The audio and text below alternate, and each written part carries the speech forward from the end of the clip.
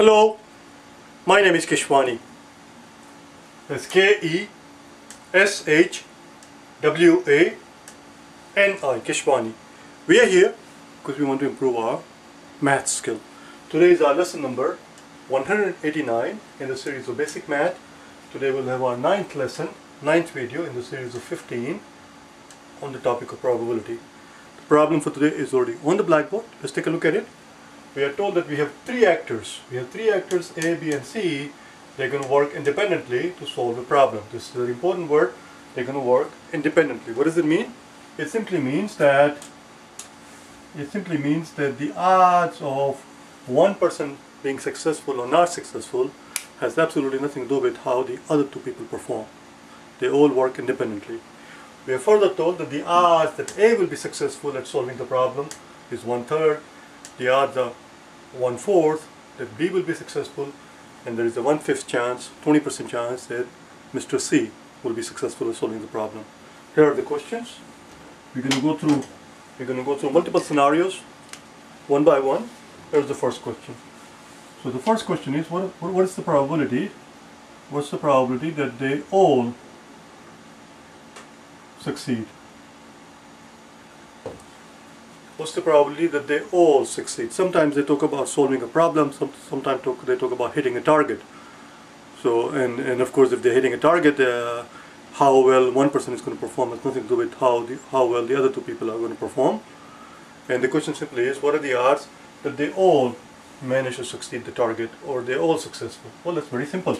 Because of the fact that they are independent, which is why this word is important, because of the fact that they are working independently, I don't mean to say they are independent, they are working independently, is what I meant to say. Therefore, the odds that they all succeed is simply the product of the individual probability. It is simply the product of the individual likelihood of their success. The odds that A is going to be successful is 1/3. The odds that B is going to be successful is 1/4. And the odds that C is going to be successful is 1/5. That's it, we are done. 4 times 5 is 20, 20 times 3 is 60, so it's 1 out of 60. The odds are 1 out of 60 that they will all succeed. Or if you're speaking in terms of hitting a target, if they were to try 60 times, then on average, out of every 60 tries, you will find one occasion where they will all three of them will manage to hit the target, given the fact that one person has only a 33% chance of hitting the target. Another one we were told has 25% chance of hitting a target, and the other one has 20% chance of hitting a target. Let's keep going. Second question is asking is, what are the odds? What's the odds that no one succeeds? What are the odds that no one succeeds? Well, that's pretty straightforward, very simple. No one succeeds. We do the exact same thing as before, except now we're talking about these people being successful as opposed to these people being not successful, as opposed to their success. The odds that they are not going to be successful, we take those odds and we multiply them. The odds that A is not going to be successful, this is how we write it. A with the bar on the top, that means the odds that A is not going to be successful, times the odds that B is not going to be successful, times the odds that C is not going to be successful. Those are the odds that none of them will succeed. The same exact thing here, except here we're looking at the odds of their being not successful, and here we're looking at the odds of these people being successful. So, what are the odds that A is not going to be successful? Well, we are told that there is a 1/3 chance that A will be successful, therefore there is a 2/3 chance that A will not be successful. We were told that B has 1/4 chance of being successful, therefore there is a 3/4 chance that he will not be successful. And lastly, we are told that the chances that C will be successful is 1 out of 5, therefore there is a 4 out of 5 chance. There is a 4 out of 5 chance that C will not be successful. That's it, we are done. We see a 3 here, that goes away. We see a 4 here, that goes away. We're left with 2 over 5. 2 over 5, which means there's a 40% chance. There's a 40% chance that these people will, none of these people will succeed. If they all three of them try 2 out of 5 times, they will all fail. I'm just curious, 2 out of 5 is what we found here. Here we had 1 out of 60. Let's multiply it 12 times. I want to find out something. If you multiply top and bottom by 12, what we end up is 24 over 60. So this is interesting. So if all of these three people were to try 60 times, if they were to try 60 different occasions, out of 60, on average, they expect to find 1 occasions where they will all succeed, 1 out of 60. But if they were to try 60 times, on 24 occasions they will find that none of these three people will succeed. None of these three people will succeed. So it is 24 times more likely that none of them will succeed as compared to the scenario where they will all succeed. It's 24 times likely. You see, 1 out of 60, 24 out of 60. Let's do one more. Let's keep on going. Part C. Part C, we're talking about what are the odds?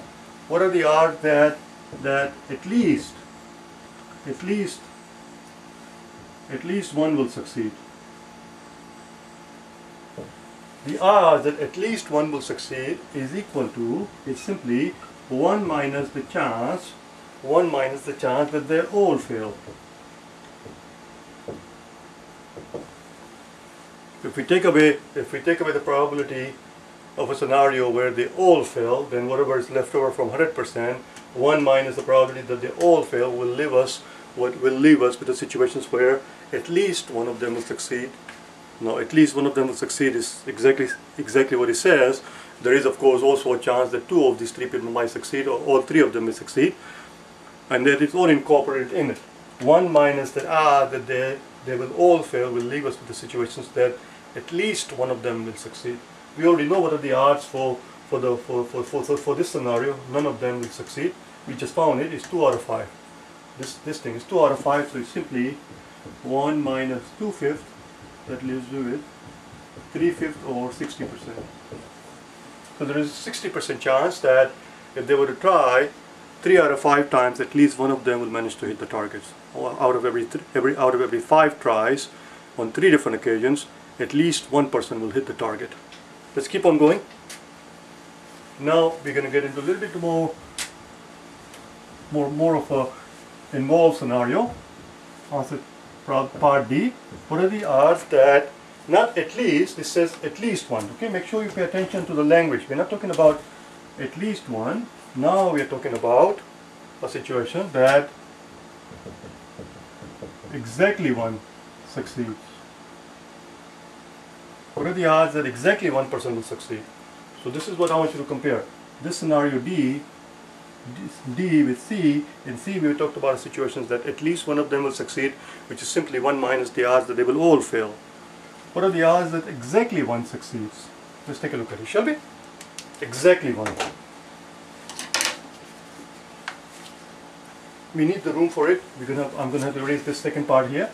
Let's first set it up. The odds that at least one of them will succeed. No, not at least one of them. The odds that exactly one of them will succeed is exactly that. We are looking at the situations, scenarios where only one person succeeds. Exactly one person succeeds, which means 2 of them have to fail. 2 of them will have to fail, which means there are 3 different scenarios. There are 3 different possibilities where 2 of them will fail. There are 3 people. Either A will succeed, or B will succeed, or C will succeed. That's all there is. So if A succeeds, so here we're looking at, I'm going to stop writing the P for the probability because it takes too much time. So there is a situation that A will succeed and B and C will fail. That's one possibility. So there we go, exactly one succeeds, exactly one right here. This situation A is successful.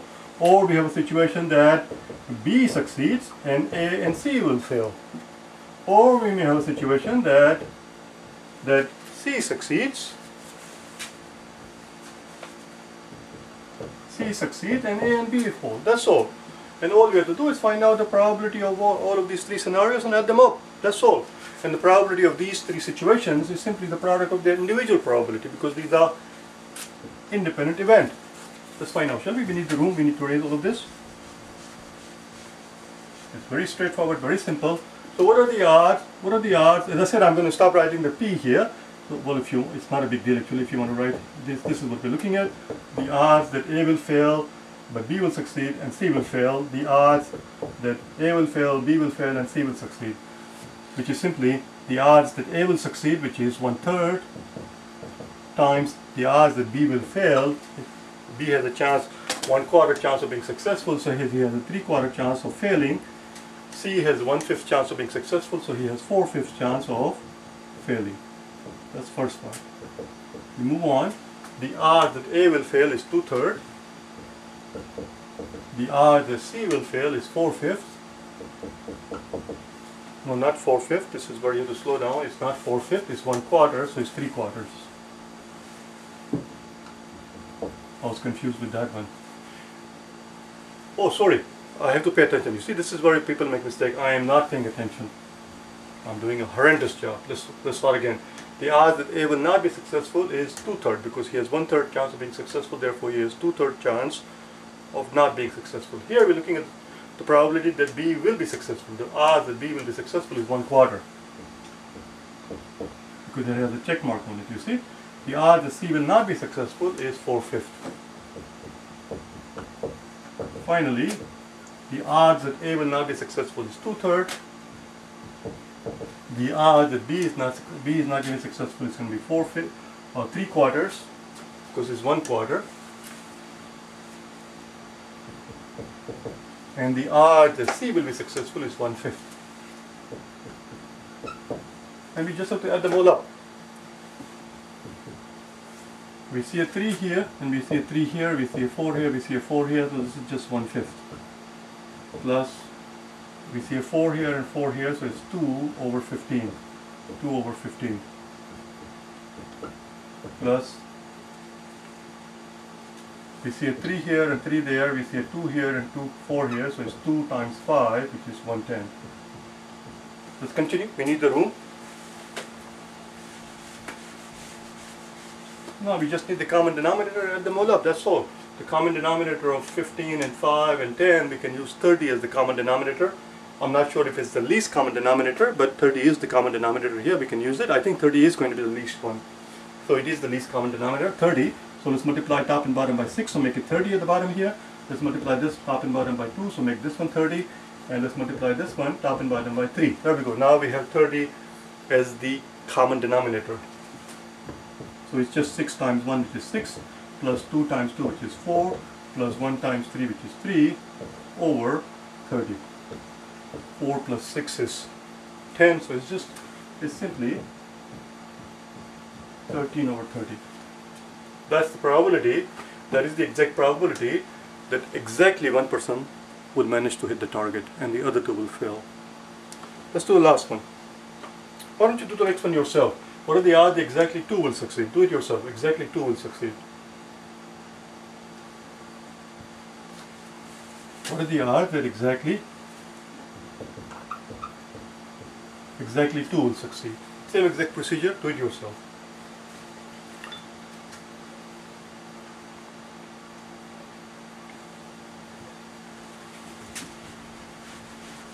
Again, when we're talking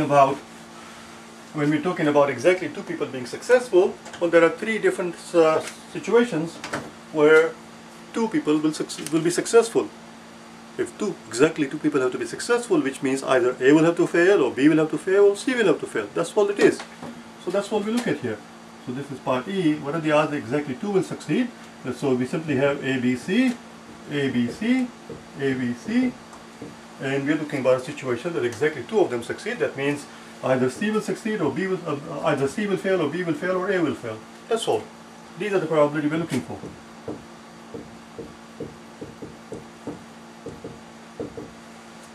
That's it. Now we look at their individual probability and multiply them out, just like we did before. The odds that A will succeed is 1/3. The odds that B will succeed is 1/4. The odds that C will fail is 4/5. So that takes care of that part. Odds that A will succeed is 1/3.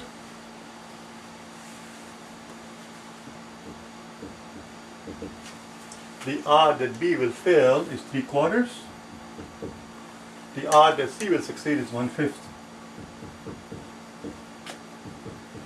The odds that A will fail is 2/3. The odds that B will succeed is 1/4. And the odds that C will succeed is 1/5. And that's all it is. We just have to simplify it. We see a 4 here and a 4 there, that 4 goes away, and we have 3 times 5, which is 15. So we end up with 1 over 15 plus, we see a 3 here and 3 here, that goes away, and we end up with 4 times 5, which is going to be 1 over 20 plus, we see a 2 here and 4 here, that 2 is going to go away with this 2, this 4, and the 2 times 5 is going to be 10, 10 times 3 is 30. 1 over 30. Let's see, what can we use as a common denominator? Obviously we cannot use 30 as a common denominator. 30 would work with 15 and 30 would work with 30, but 30 is not going to work with 20. Let's use 60 as a common denominator. Let's use 60 as a common denominator, make it a 60, multiply top and bottom by 3, it becomes 60. Let's multiply this guy top and bottom by 4, so this becomes 60. Let's multiply top and bottom by 2, so this guy becomes 60. Now, they all have the same denominator, they all have the common denominator of 60. So we end up with 4 times 1, which is 4, 3 times 1, which is 3, and 1 times 2, which is 2, over 60, and that gives us 7 plus 2 is 9, 9 over 60, we can't leave it like that, 9 over 60, we can't leave it like that. We can't leave it like this, we have to reduce it. Let's divide top and bottom by 3, it becomes 3 over 20. 3 over 20, and if you want, if you're so inclined, if you want to express that as percentage, multiply top and bottom by 5, and that gives us 15 over 100, 15 over 100, which means the answer is, this is getting too confusing here. I'm just going to write this as 9/16. I'm just going to write that as 9 over 60 and leave it like that. 9 over 60 reduces to 3 over 20, multiply top and bottom by 5, so we end up with 15 over 100. So the answer is 15%. How likely it is? How likely is it? How likely is it that exactly 2 people will succeed in this situation with this probability? The answer is, there is a 15% chance. There is a 15% chance that exactly 2 will succeed and 1 will fail. I'll see you tomorrow. Okay? Bye now.